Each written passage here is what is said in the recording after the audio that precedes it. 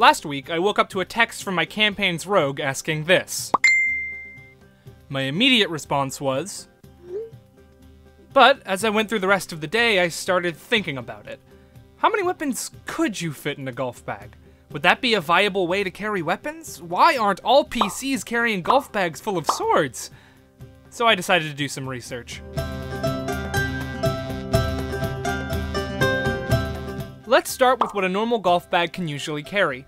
Seeing as I'm a veritable golf pro, I know off the top of my head that a standard golf bag holds 14 clubs and I didn't have to consult the internet about it. That's a pretty solid start, but as far as I can tell, there are no golf club statistics in the PHB, so we're gonna have to do some equating. According to my extensive experience with golf, the average length of driver is 44.5 inches, and they're very thin along their length. This is reminiscent of a particular weapon that does have statistics in the PHB. The rapier. Just like there are different types of golf clubs that I definitely know the names of, there are also different types of rapiers, from the late medieval cut and thrust swords to the ones you see wielded by the likes of Zorro and the Three Musketeers, which are likely a bit more like small swords really, but no one likes a pedant. The point is, while it's not a perfect conversion, it's about as close as a weapon we're going to get to the size and shape of a golf club. The weight is a whole nother story, but it's fantasy, so we're rolling with it. So, by this logic, we have a standard golf bag that can carry 14 rapiers, assuming we have the hilts facing out, both for size and also safety. But why stop with just 14 rapiers? Variety is the spice of life, people, so let's get some other weapons in the mix. Unfortunately, the PHB weapons table only has a listing for weight, not for length or width. So we're gonna have to use the most reliable source of info possible, a healthy mixture of internet searches and my own personal experience. Well, I'm not actually a golf pro, I know, hard to believe. I do hold a theater degree, which is not very useful, usually. But, in this circumstance, it opened a door for something quite pertinent to this video, stage combat. I've got a pretty decent number of weapon certifications, and 2 of them just so happen to involve rapiers. Another one is for broadswords, also known as hand-and-a-half swords, bastard swords, or as we in the Forgotten Realms call them, longswords. Longswords, arguably the most common weapon in D&D, definitely deserve a spot in our deadly golf bag, if only because they serve as a perfect neutral weapon.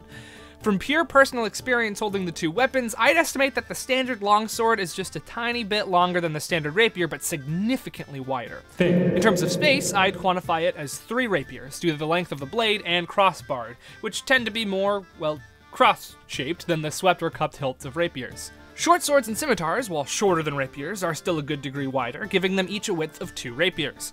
Maces are 2 rapiers, morning stars are 4 due to all those spikes, and battle axes are 6. Ranged weapons are tricky, as stringed and unstringed bows have very different widths. That being said, what sort of lunatic is running around with 14 unstrung bows in their golf bag expecting to survive bandit country? So we're just gonna pretend bows stay strung.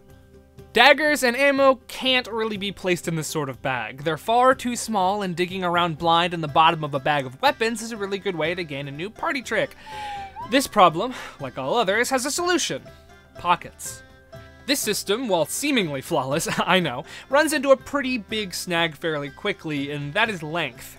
As long as we stay in the one-handed and versatile neighborhood, we're doing fairly well, but the second we hit anything with reach, it's on the floor the second you make a dex save. The solution, of course, is a bigger bag. Let's say our tried and true rapier bag is considered medium. What's stopping us from making a bag for large creatures, or Goliaths? The amount of space a medium-sized creature takes up in D&D is 5 feet. A large creature takes up 10. So, by this flawless and very precise formula, the large version of our beloved golf bag is going to be twice as long and wide as the original, which is to say, 28 rapiers wide. No golf set is complete without a greatsword, so let's start there. I choose to see the D&D greatsword as an equivalent in length to the real-world Zweihander, and since this is my video, that's just a true fact now. Now, the Zweihander isn't too much wider than a typical broadsword, but I'd say since about 90% of D&D players are anime-loving fucks, none of us want a skinny greatsword. So, by this logic, greatsword's gonna be 5 rapiers wide. Polearms will likely be making up most of your large bag simply because how thin they are, most of them measuring a meager 2 rapiers in width, but good luck walking through any doors. When using the large bag, you're pretty limited to two-handed and reach weapons, as anything smaller, much like a dagger, is going to get you a good old case of the Luke Skywalker. Theoretically, you could do this for a small-sized bag as well, but I won't, because fuck halflings. Here's a complete list of all the weapons in the PHB that I spent my real human life making, tracking how wide weapons are and how many you can fit in your golf bag of nightmares. It's also linked in the description if you for any reason ever need to use it. God help your DM if you do. According to this very precise science and absolutely no conjecture, you could theoretically carry a golf bag containing a long sword, a short sword, a scimitar, a mace, a morning star, and a good old rapier. But why would you?